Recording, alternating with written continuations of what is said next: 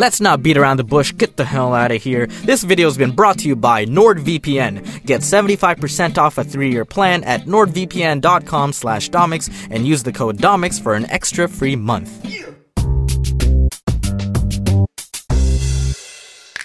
If English is not your native language, you may think it's difficult to learn. Well, as someone who grew up speaking English, let me just say, yes, you're absolutely right. English sucks. It's confusing, there are too many rules and too many exceptions. I before E except on Tuesdays and during full moons or something. The birth of my channel literally begins with a video of how I hate pronouncing the word rural.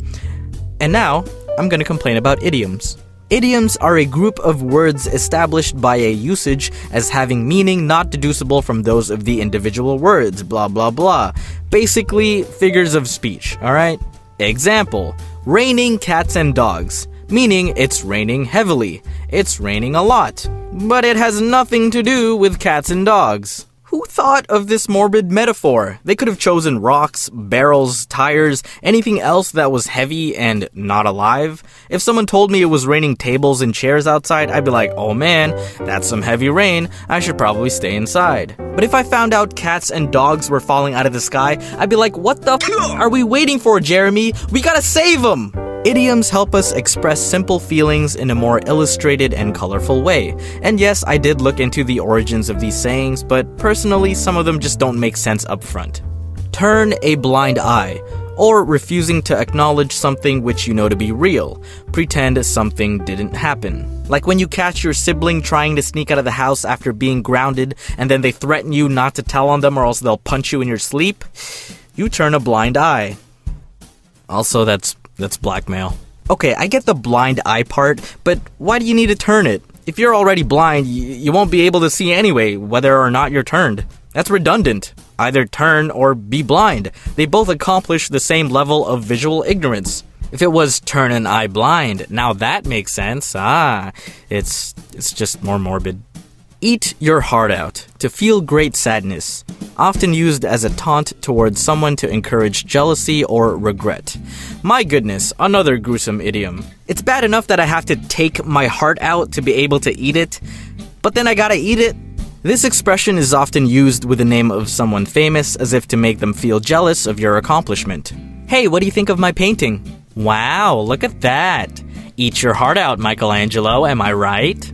I'm already dead. In a pickle, to be in a troublesome situation.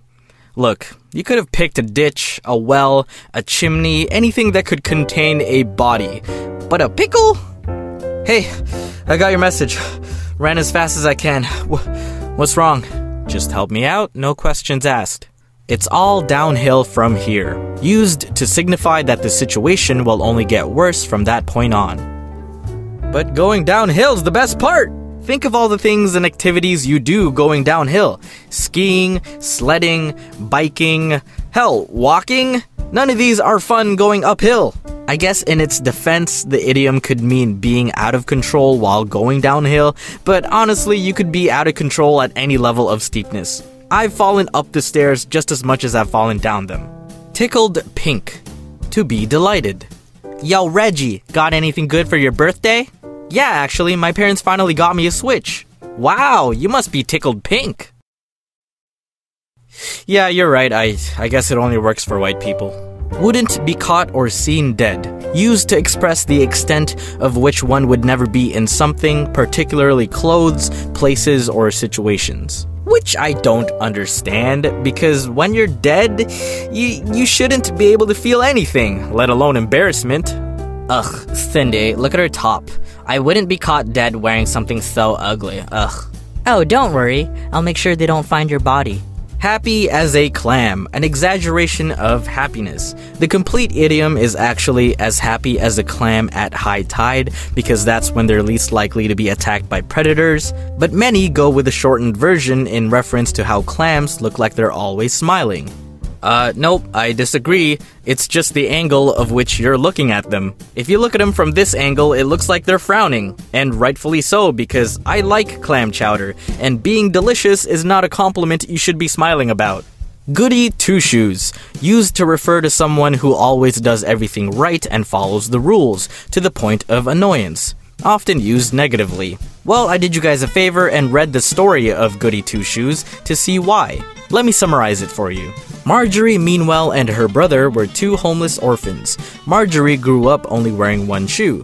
One day they meet a rich gentleman who buys her new clothes and a new pair of shoes. She was so excited and grateful that she exclaimed it to everyone she met, earning her name Goody Two-Shoes. She believed the rich man was good and wise because of his great learning, and so she learned to read and helped teach all the children in the village to learn as well. She prevented a man from being robbed and murdered because she warned him after overhearing some men plotting about it. She saved numerous animals from being abused by people.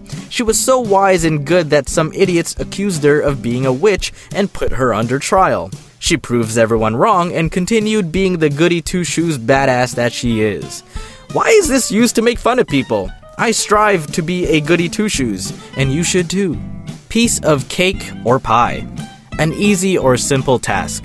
There's nothing simple about a cake. There's so many different ways to make a cake. I guess if you don't care how it tastes, baking a cake or pie can be simple. But if the quality doesn't matter, then you could easily just use any other food as the idiom.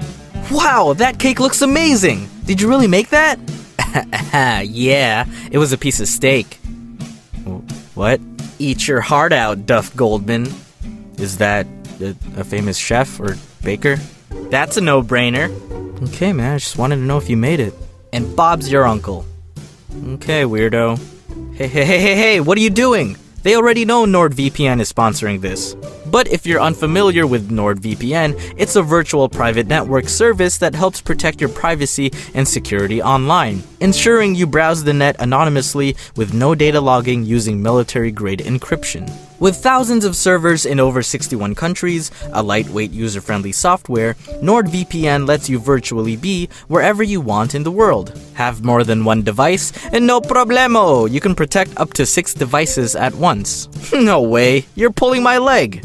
Yes, but I'm telling the truth, and hurry because this deal will end in early September. If you've been on the fence about it, now's the time to decide. The ball is in your court. Again, that's nordvpn.com/Domics with the code Domics for 75% off a 3-year plan plus an extra month for free. Enjoy the new school year. Good luck. I mean, you suck.